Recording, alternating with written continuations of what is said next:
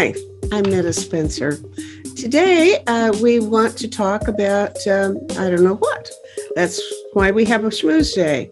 Sometimes we're not sure what is on people's minds, so we like to give people a chance every now and then, like once a week, to schmooze. That is, I'm not sure what that word really means. It's probably a Yiddish word or something, but I think it means something like talk without an agenda. Just explore whatever you're interested in.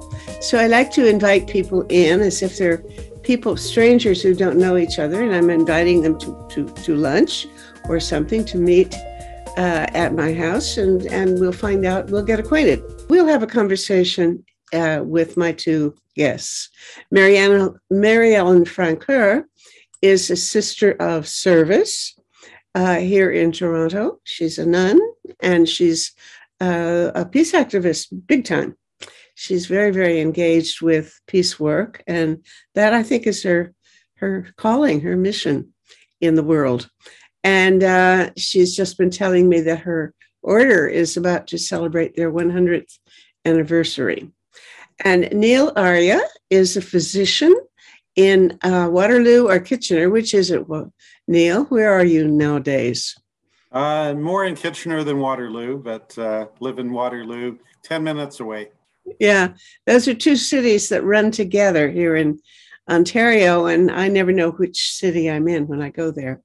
Anyway, Dr. Neil Arya is very engaged with the physicians movement. That is the International Physicians for the Prevention of Nuclear War, Canada, because that's our Canadian branch of this international organization, which actually won the Nobel Peace Prize a number of years ago and was extremely influential during the Cold War, especially with Gorbachev. I think he had some influence on his policies.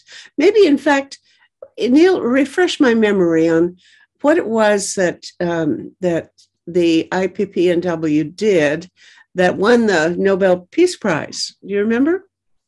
Well, the year that they won the Nobel Peace Prize, I was in first year medicine. So many of us say we won the Nobel Peace Prize, but I'm not sure I had a lot to do with it.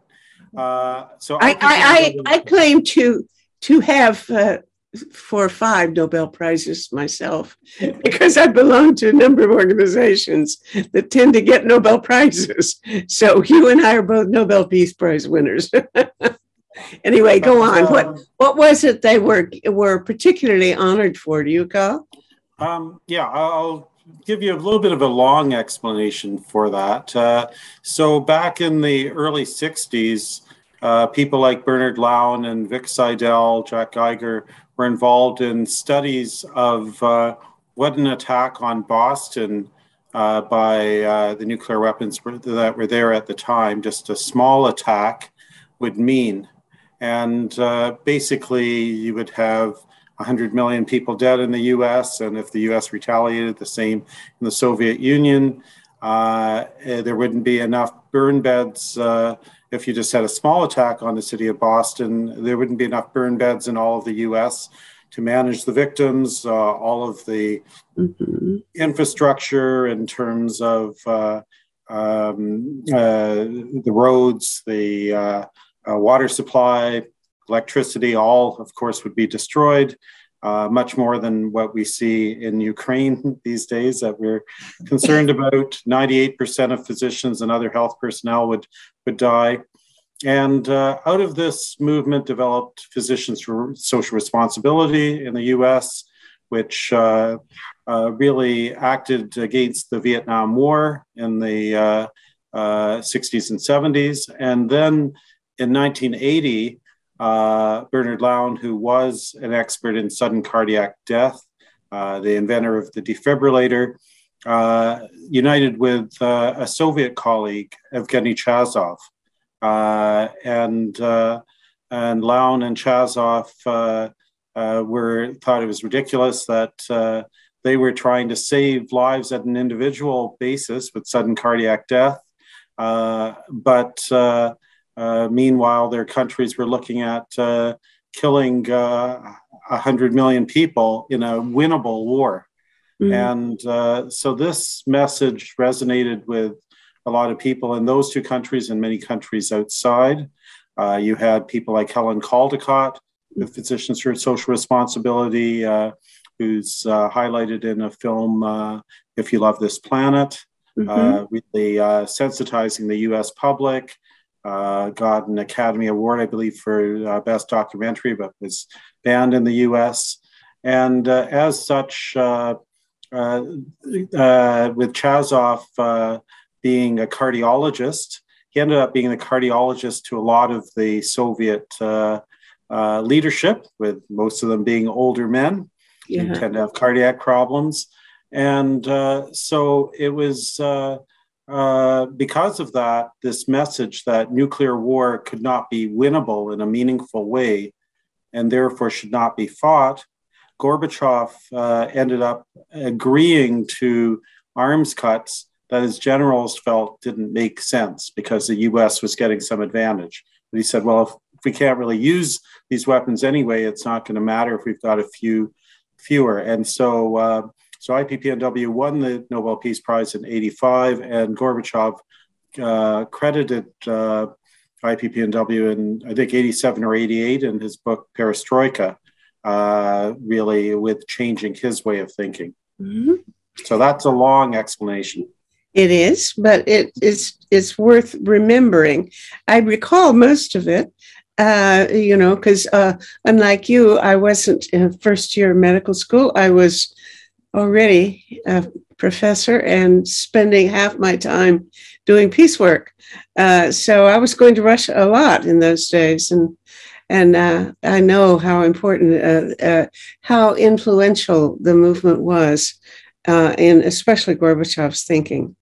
Anyway, Mary Ellen, how are you today? And tell us what's going on in your world. I think you said the Sisters of Service has been around for 100 years, and you're going to be celebrating that. How many people have been active in the Sisters of Service, and what do you do? Well, we've never been a terribly large community. We've focused our ministry in Canada and mostly in places that could be forgotten. So in the more isolated areas. And it's just as history has evolved and we've aged, we tend to be more in the cities. How many other sisters are there in your order? Well, we're now just 11 people, 11 women. Yeah. So we acknowledge that we are dying out. And so though we live every day, as fully as we can, always in ministry in some way. And it just, I've been drawn to be involved in peace and justice work. And since being in Toronto, and during COVID, amazingly, the peace movement has really grown, as you know yourself, Meta. And so, now to the point of having a Canada-wide network that meets on Zoom, but it has really led to Canada-wide actions. So recently around, of course, Ukraine, and also this past weekend, the war in Yemen. What happened this weekend about Yemen that your group has been addressing?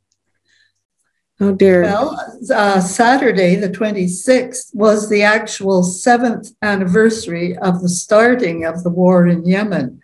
So it was just a highlighting of the fact this war has now been waging for 7 years. So they're now starting the 8th year. And it's particularly important to be giving attention to them because they're so aware that the war in Ukraine has really taken the world's attention. So that the Yemenis people kind of are feeling like, are we totally forgotten? Nobody seems to really be doing very much to help us. So it was partly just to say to the Yemenis people, we are with you. We across Canada really remember you, and we're still working to bring an end to that war.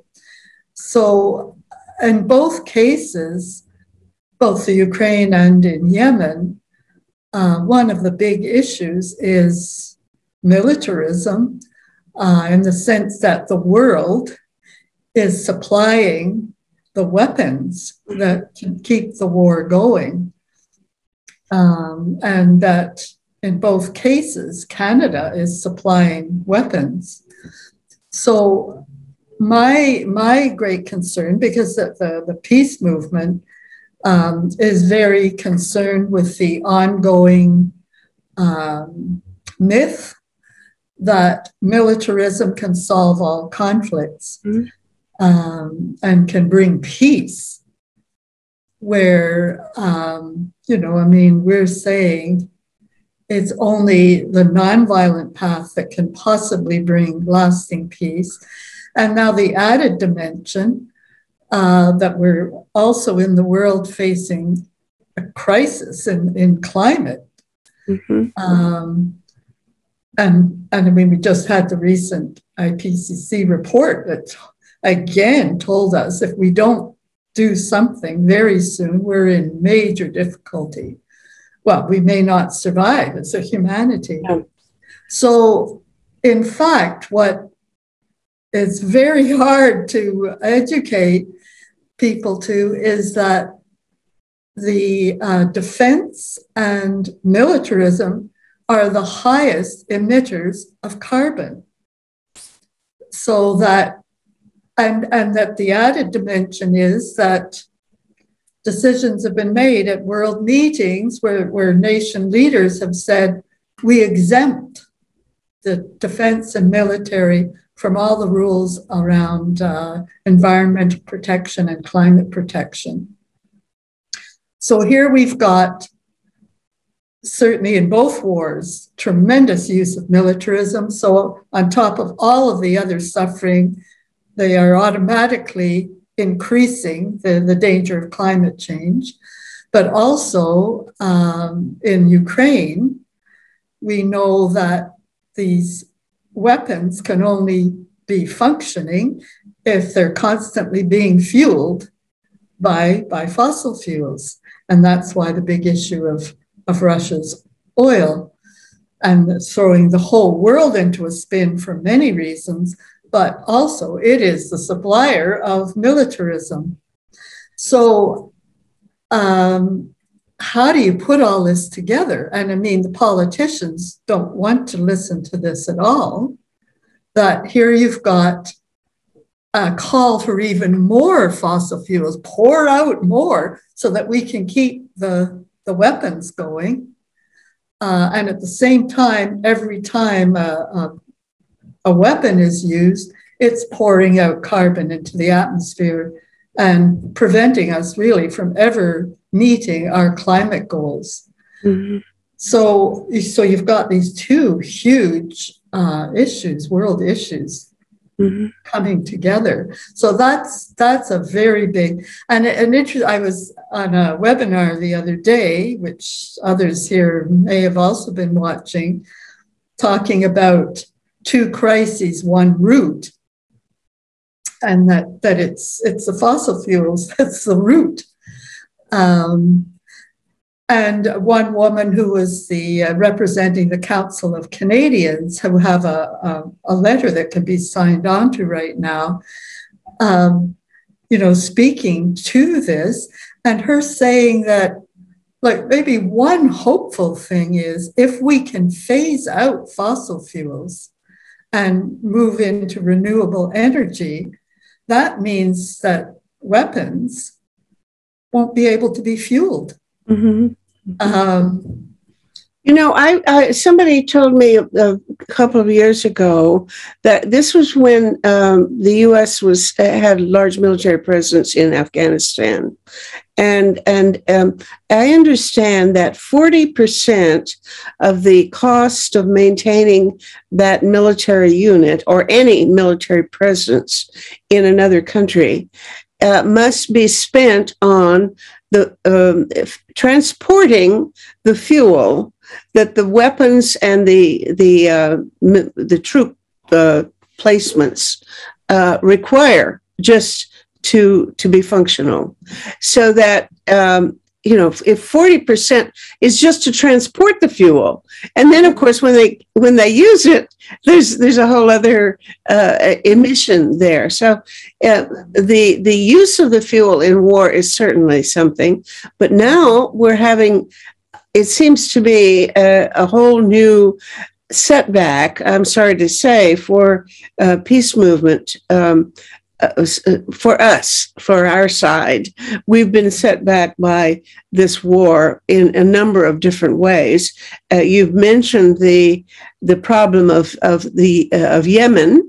As I understand it, it's of course Saudis and the UAE, which are attacking Yemen, at war with Yemen, and now that the Russian oil is not on the market or not being available for people in Europe who really require it, the U.S. is trying to play nicely with the Saudis to try to ask them to increase the production of oil so that especially Germany, can make it get along with their domestic maintenance of ordinary life without the Russian gas that they've been requiring.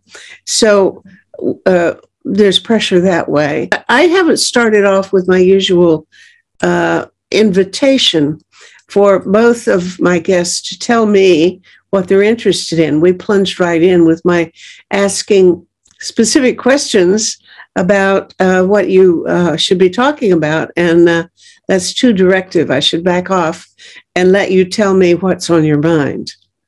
Neil, what's on your mind? I've been involved with a Lancet Commission on Peace, Gender, and Health. So the Lancet Medical Journal has various commissions on different issues, and we put out a statement on Ukraine. It took a lot of discussion when you had 20 different people from different parts of the world, different cultures, to come up with what was a consensus, more or less. Seeing this as being Russian aggression. And as you say, Meta, the peace movement often are seen as willing dupes. And so it was challenging. It was also challenging because a lot of the rhetoric around this is a little bit anti-Eastern European, one could say, even though the Ukrainians are also Eastern European, but it's West versus East, like back in the 80s. And there's also the concerns that there is certainly what I would think would be a racist element. I run a refugee health clinic in Kitchener. I've done that since 2008. And the concern for Ukrainians as people like us, as the civilized and so on, isn't what I've heard, certainly not about the Syrians and the Afghans, even if they help the Canadian military measures. So it's important to try to look at that aspect of our concern for Ukraine in what does seem like a war of aggression. It's also tough for us in the peace movement to highlight the other wars of aggression that we've either actively participated in or at least being complicit. And one could say Yemen would be something that even Canadian military going to Saudis is something that we haven't talked about. So let alone our own dependence. The Canadian military is, in what way they're especially cooperating with the Saudis? Oh, no, not Canadian direct military cooperation, but selling of weapons. Mm-hmm. That we had a house in London. So it's Yes. General Dynamics, and that our national government was more concerned about selling those arms rather than whether the arms would be used internally within Saudi Arabia to suppress dissent, or in Yemen in particular. Of course, you had a lot of powers in Syria. And so trying to make those arguments right now is a bit challenging. In terms of connecting the issues, I'll just bring up another thing so I chair something called the Pegasus Institute on Peace, Global Health, and Sustainability. So it looks at global health, both international and local, at its nexus with peace and sustainability. So we definitely do connect those issues, much like Project Save the World Meta. And we've had a number of webinars and roundtables related to each of the issues that we've mentioned. We're going to have a summer institute with McGill University on peace through health and environment and human health. So just wanted to put a plug in for our Pegasus Institute. Well, tell me a little more about what you're planning. Yes, I know. I've only been to one of your events about 3 or 4 years ago when you had something here in Toronto, and I thought it was quite impressive. It was about 2 or 3 days long, wasn't it? So what you may have to scale back given the pandemic and so on. But what's in the works? You invite people to give talks about the connection between health and militarism? Among other things, yeah, we did have something with our conferences. We did those every 2 years between 2014, 2016, 2018. We were supposed to have one in 2020. And with the pandemic, we decided not to have a 3-day conference, but instead to form a nonprofit to deal with these issues. We've had webinars and roundtables, and out of those, we've actually had different types of action, and not specifically related to the international setting like this. We've got research related to gender-based violence in Ecuador, El Salvador, and Tanzania, work on Indigenous policing, why that is different than other policing in terms of dealing with incidents with violence, stuff on environmental racism. So we get different projects that have come out of our public events. We have a Latin American and Francophone network, the Francophone network concentrating on Francophone Africa. Oh, no, wait a minute. Hold on. This is way much more expensive than I was aware of. If you're in Latin America and Africa and places, I thought this Pegasus Institute was a Canadian local project. Sounds like you're going global. Who are these people in Africa and Latin America? So it starts off with a few more personal connections, but we have people in Ecuador, Peru, Chile, Colombia, Honduras, El Salvador who are leading the group. Some are physicians, some are social scientists, public health people, community people, Indigenous people, as part of the Latin American network. Our Francophone African network, it actually does include issues of asylum seekers in Quebec here too. So we do have Canadians, a couple of people from the US, but the main leaders are from Congo and Rwanda. But we do have some people from Senegal, Cote d'Ivoire, Tunisia, Lebanon. So it's just basically getting started looking at issues of global health. And many of their issues are not the ones that we might concentrate on within Canada. The Latin American network is concerned about the mercantilization of health, free trade type things. They are concerned about gender-based violence, migration issues, and extractivism. Do they get into extractivism and its impact on water, et cetera, et cetera? Yes, there is some interest with some people there.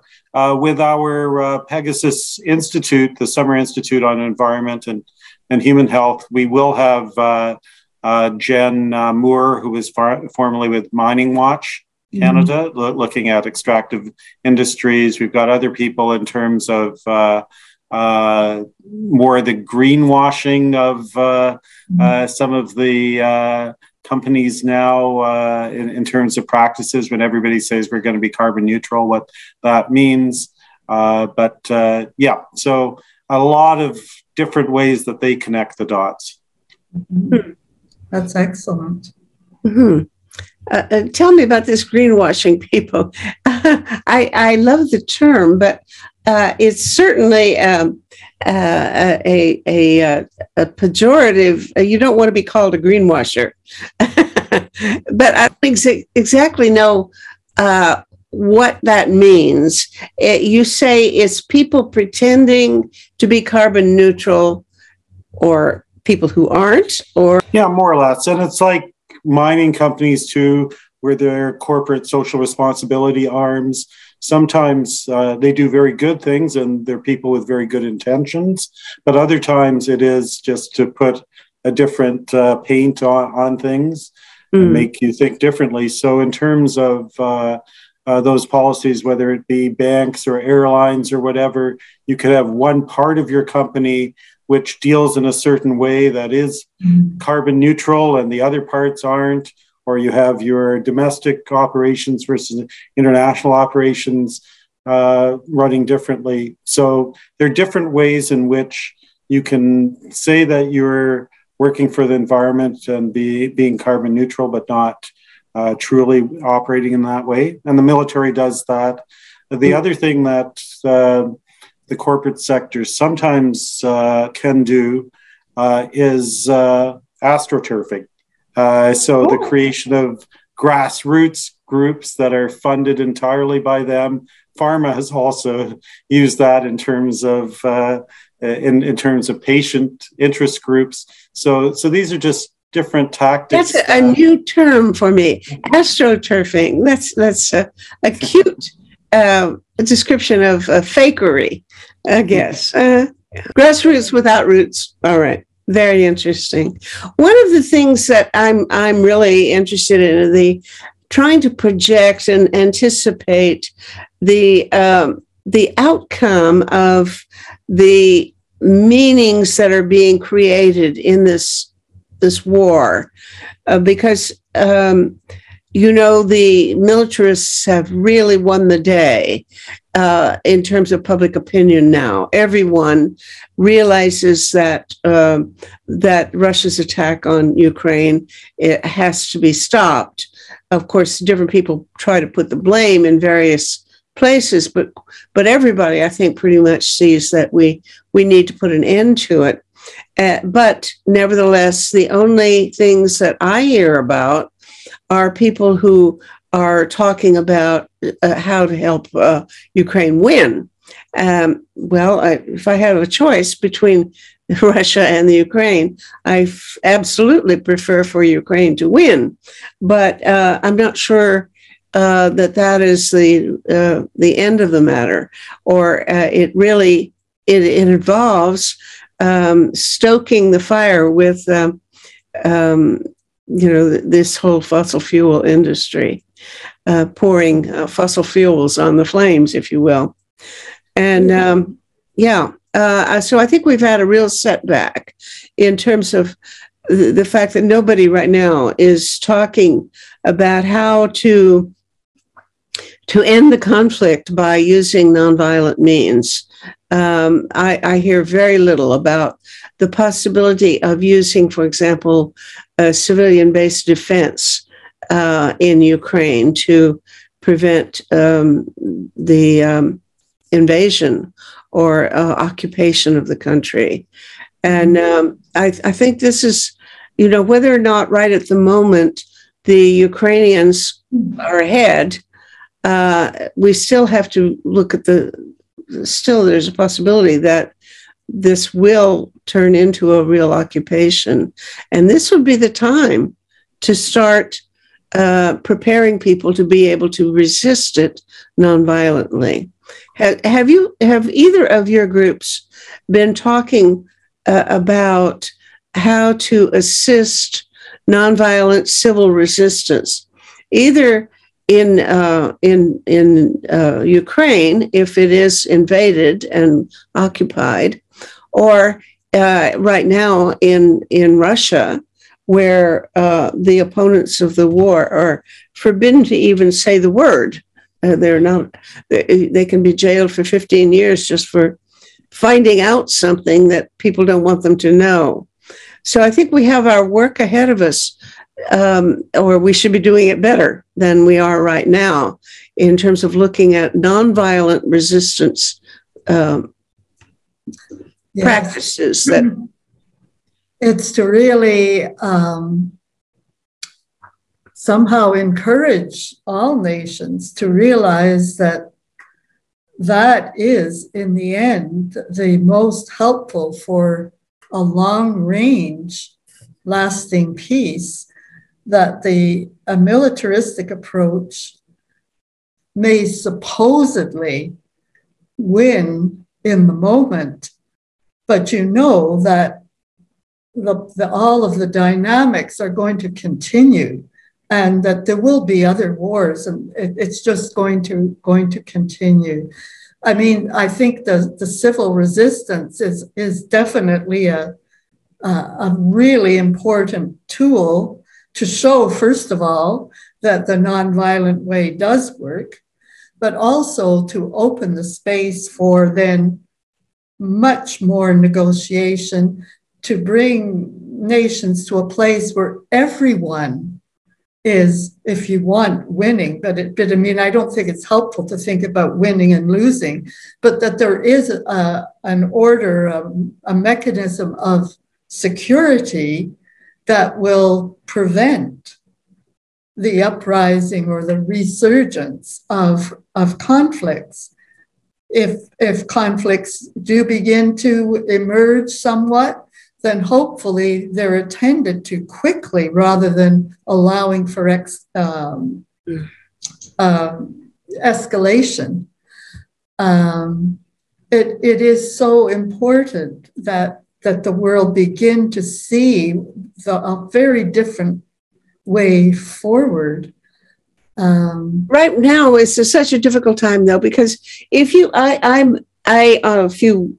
couple of weeks ago, when the war was beginning, on one of these schmooze days, I said my opinion was it wasn't clear then who was going to win or who would be outflanked militarily, and I thought the Russians were likely to just triumph immediately.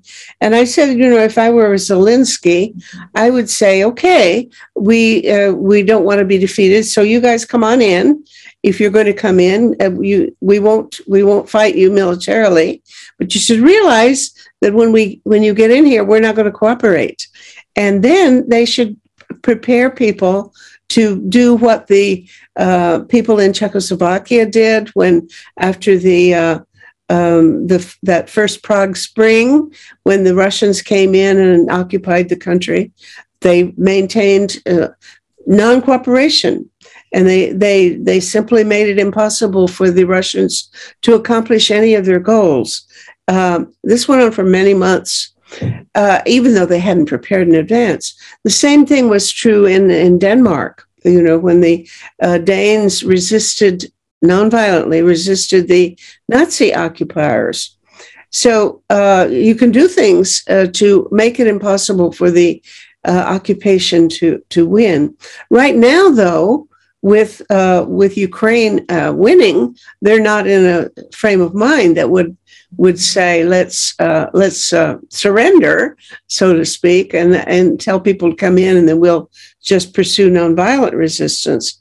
But if they were to do so, especially with the sanctions being maintained by the rest of the world against Russia and Russian oil, I think they would have a better chance of winning than. In fact, I would think they're going to win anyway, in the sense that you couldn't. There are 44 million Ukrainians, and it would take at least 1 million soldiers to occupy them and force them to do things, and they don't have that many soldiers. So I think the Ukrainian they would not be able to really occupy and control Ukraine. But right now, you can't do much. You can't do anything in Russia to encourage any civil resistance, because you're going to get people shot if they go out in the street. You know, the army will, the police will take them away. So it's very dangerous to ask people to be overtly organizing a resistance to Putin's government in Russia. And you can't do anything to get the Ukrainians to adopt these nonviolent methods. The best I can think of that we could be doing right now is sending drones over the Russian troops where they're stopped in various convoys and so on, and drop leaflets saying, okay, if you guys want to give up, don't want to fight, because a lot of them certainly don't want to fight, then come here. We have a place where you can have a safe haven. You just come out with your hands up, or waving a white flag or piece of paper or something that's white, and you surrender, and we will put you in a special place where you'll be safe throughout the war. And then when you're through, if you don't want to go back to Russia because they may be hard on you, we'll see to you that you can go to another country, and we'll set you up to start life over again. So I think that they would get, if we did that right now with, they could have these drones flying over and dropping these leaflets, we could get quite a few of the Russian soldiers to actually comply with that. Many of them are doing it voluntarily anyway. What do you think? I'll let Neil respond. I was going to let you respond. Well, I could, but I'd like to hear from you too. Well, I guess it's a little bit like that solution. I can see so many things to the contrary. It's a little bit like the no-fly zones, or the let's overthrow Putin that we're hearing from the U.S., right? And people who couldn't find Ukraine on the map a month ago, and probably still can't, are pronouncing what you do. And then, of course, if you don't agree with those types of things, then you have no compassion, according to them. And of course, not even recognizing the counterproductiveness of that. I guess the problem with this would be if you end up, firstly, you've got soldiers who are largely not going to see your media, and may not really have the types of viewpoints that we have. But even if you do have a few, and we certainly have seen that they are there, that you end up creating this safe zone, and that'll be the first thing that gets bombed, because Russian intelligence would still be enough that they'd be able to find these so-called safe areas. But I know that that's just one idea that you have, Meta. It's just a way of trying to give hope to people who are willing to act nonviolently. And I think that probably, yes, we can look at other ways that would be similar. It is really tough when you do have the representatives of the Ukrainian people, and Zelensky in particular, saying that what he wanted wasn't a ticket out, he wanted arms. And it's tough when people are resisting overwhelming force against them to not really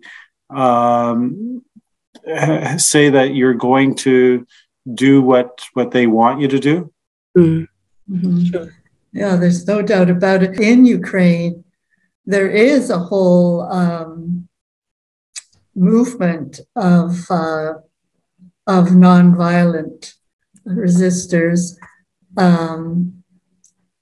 I think they're mostly youth, and similarly in Russia, I think most of the peace movement are young people, so that there are in both countries. And I remember at one point there was a means, some organization was making possible our sending messages to those young people in both countries. And I wish that, we could all be encouraged to keep sending them messages of support and, their bravery. And it right now, and not just in Ukraine, it's everywhere. We still have that that idea that the soldier going out to war with the arms is the person who loves his country and is brave and honorable and whatnot. Whereas the persons who risk their lives just as much using the nonviolent resistance are not given much notice at all. And yet it is. I mean, it's a very valid, powerful way of dealing with conflict. So I see our peace movement as somehow trying to build up that different image that the nonviolent path is equally powerful and deeply courageous as a way to express their desire to protect the values of their country and their people. Mm-hmm. It's that whole, as we talk about culture of peace, culture of war, we're so caught up in the culture of war, which of course embraces militarism as the way to peace. It's also, and so it really, in the end, it's counterproductive to talk about winners and losers, because really we all know, at least we in the peace movement know, that the real winners are the weapons industry and the fossil fuel industry. They are the winners. And what's happening around this war in Ukraine is that what's happening, all the countries that can produce oil or gas are being asked to pull more out of the ground. And the weapons industry is having a boom. So now Canada has just announced yesterday the decision to buy the F-35 Lockheed Martin new fighter jets, which other countries in Europe and the US, of course, have already chosen to do. So can you imagine the wealth that Lockheed Martin is about to start pulling in? Unbelievable. And the whole thing of what that money could be used for. Do we Marilyn, I of course agree with you, but that is a longer, a wider perspective than people could afford. If you were in Ukraine right now, I don't think you could talk that way, to be honest. Because if you're talking about if you're sitting there and you know that in another 3 minutes, there's going to be bombs coming down on you, on your house, on your theater where you've got 1,000 people trying to find refuge, and people are going to be bombing you, it's really, I mean, we are being, frankly, oblivious to something important if we simply say, well, why don't you try nonviolence? Huh? How can you try nonviolence when you've got to protect yourself from or find a way of surviving against an attack? We have to find things that can be done now to actually help protect people. And I see your point. There are lots of people who don't want, there are people in Ukraine who don't want to use violence. So what do? How can they be helpful? What they're doing is going around delivering food to people. That's the medicine, or trying to help people move around when they need to, and so on. But if there is no immediate way that I can say that using nonviolence is available to protect people. The only thing that I can do is imagine ways in which you can get the Russian soldiers, to defect and stop doing what they're doing.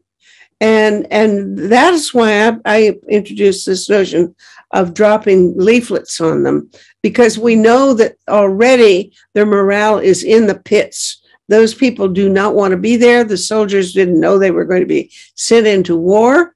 Even 2 days or before the invasion started, they didn't even know they were going to be actually attacking. They were sitting on the periphery of the country waiting. and they're not trained, and they're not able to survive, and there are a fantastic number of them are being killed. So they are willing to defect, and a lot of them actually are defecting, but there is no known mechanism for them to do so. So what we want to, I think the only constructive solution I would have is to say, give them some mechanism for giving up and saying, I don't want to kill you guys, and so here I will surrender, or you can do what you will with me, but I'm not going to fight you. So, and I don't want to, in the long term, you're right, Mary Ellen. It's the winners are the people with the money and the oil and stuff. But it's also true that the people in Europe are going to need to keep their houses warm in next winter. And if they refuse this Nord Stream 2 pipeline, they're going to have to figure out how to get along without the gas. And if they don't, and then the Russians may say, or Putin may say, if you don't let us open up Nord Stream 2, we'll cut off Nord Stream 1. And then you're really in trouble because you depend on it completely. So then we got to find a way to get oil to them and gas to them. I don't like it either. And in fact, I'm really enthusiastic about something that Bill McKibben wrote or said on, I think it was CBC the other day. He said, this is an opportunity for us to immediately start producing huge numbers of things like heat pumps and insulation and other things that will enable people in Europe to get along without this gas or without this oil. We should be shipping, instead of Stinger missiles and Javelin missiles and so on, we should be sending shiploads full of equipment to Europe to enable them to make the transition quickly to fossil fuel free heating and survival, starting maybe next October. It certainly is a moment to speed up the transition to green energy. If nothing else, this definitely should push the whole world to move rapidly into transition. Again, it's not going to help people in the moment, but at least if they feel like, hey, we've got a plan and we're moving to a different way that's going to take us away from the dependency, that the whole economy of the world is going to change. So obviously it's not one thing, it's many things all working together. And it's what can keep helping people to see the value of different ways. That's why the physicians, I really appreciate all the work that the physicians have done in constantly bringing in the dimension of health, because I think that does awaken people to realize when things are going to affect my health. That's what I mean. I feel that the physicians movement have been tremendous in constantly bringing us back to that reality, rather than it being, stuff up there that it's all heady and ideas. No, let's get down to brass tacks. It's going to affect health. Yeah, IPPNW does have a statement that came out yesterday or the day before that Nobel Peace Prize winners all signed, a number of them, and they had a very good webinar on the page about the possible involvement of nuclear weapons. So if people are interested in that. I've got a few other little things related, a bit disjointed again, but related to other things that you might want to consider in the future, Meta. One is the issue of the breadbasket of much of the world and much of the Middle East now perhaps being compromised by this war, and what that's going to mean to people's welfare in countries that are already rather fragile. And so I guess if things last longer, that may be a challenge. In terms of the wheat, for example, I think I understand that the Ukraine and Russia are the major suppliers of wheat for the bread of the Middle East, especially the Middle East. They're very dependent on that. Now, I don't know whether it's too late. Let me think. When do they plant wheat? I mean, the whole agriculture business has been disrupted by the war, and either they don't want to sell the wheat or will not have any wheat to sell. But also, I'm not sure what the timing is. Is it too late to fix this? Is there still time for the production of wheat to be resumed in time to get food to especially the Middle East? It's certainly another impetus to stopping the war, because, as you're pointing out, Meta, the supply of wheat. So, I mean, the countries of the world, the most vulnerable, going into food crisis, and even fertilizer, I mean, things that we haven't really thought of. So, I mean, it has such global implications, this war. It's not local. It has huge world implications. Mm-hmm. And how much longer do we want the whole world to be suffering from starvation or living in such insecurity? It's certainly showing us that the present system just is disaster. Mm-hmm. Yeah, I'll give you a few other threads that you might want to make something of. One would be in terms of the response, like renewables, even though we would like to promote them in the intermediate term and speed things up. In the short term, countries are, Germany's having to choose between coal and nuclear power. Mm-hmm. And other countries are taking a different tack. And now, of course, in Canada, looking at small modular reactors in several provinces. So people are looking at different solutions now. And I'm not sure we're all on the same page in the peace movement.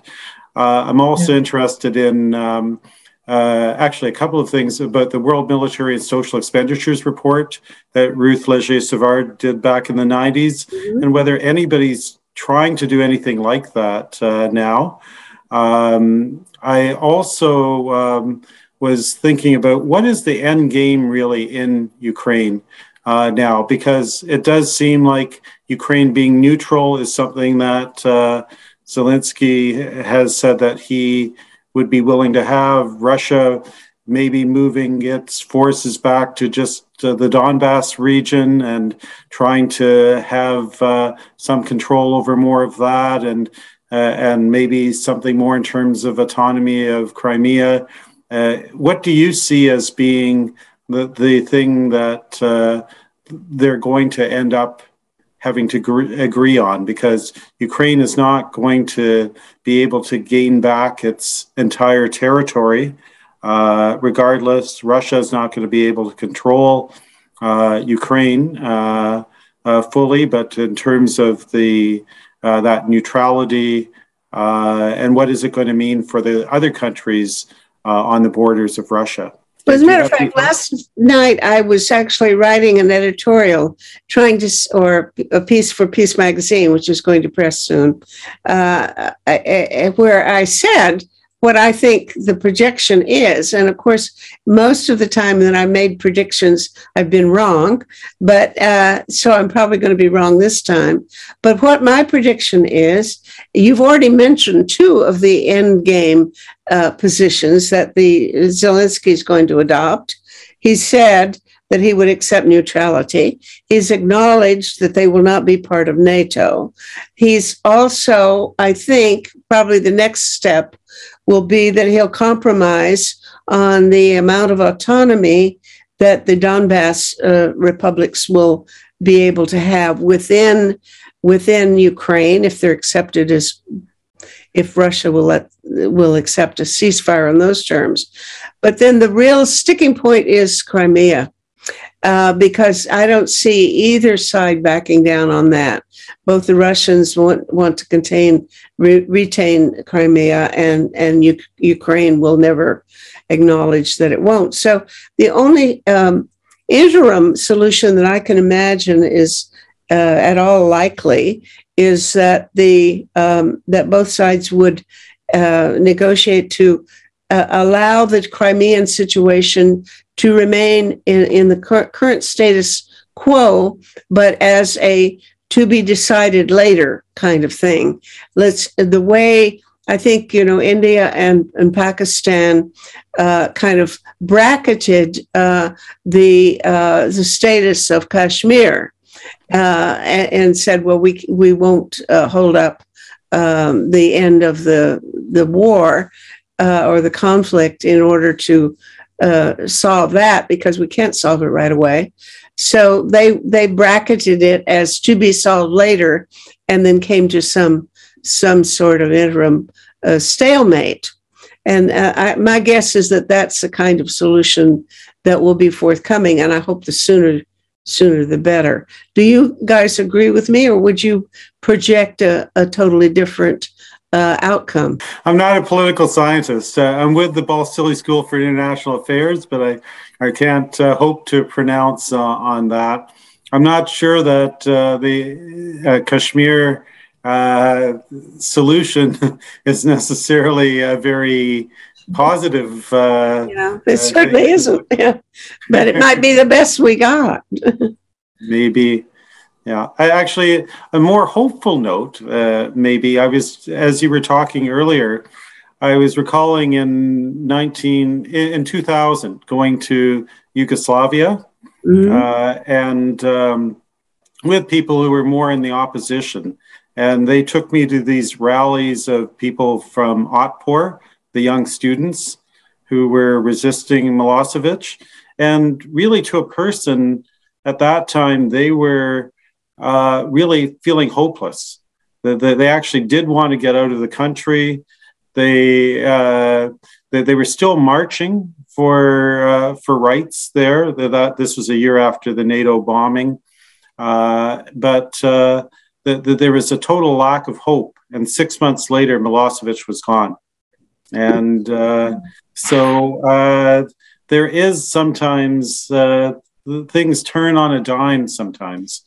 Yeah, you just really don't know all the forces that are there. They're maybe not obvious, but there's all kinds of things happening where all of a sudden it seems like all of a sudden, but it's not really. There have been things happening. You know what strikes me too about this war is that Canada, has a history which we could really bring in the sense of not perfection, but of an ongoing negotiation. So we've got both the whole issue of the French English in Canada and the province of Quebec that sees itself as a nation and as yet still within the boundaries of Canada. And we also have the Indigenous people who want to be seen as a separate entity.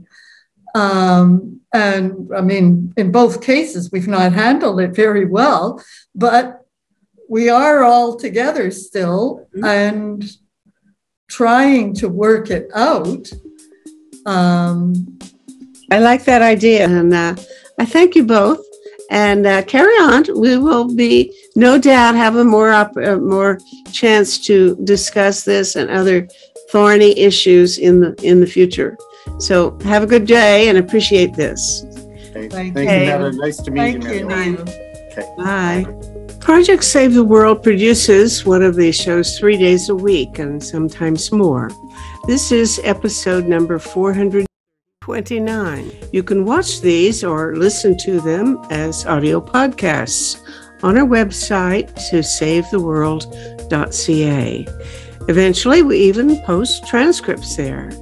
And when you get to that website, look around, because we have conversations going on there all the time about 6 global issues and potential reforms in governance, economics, and civil society.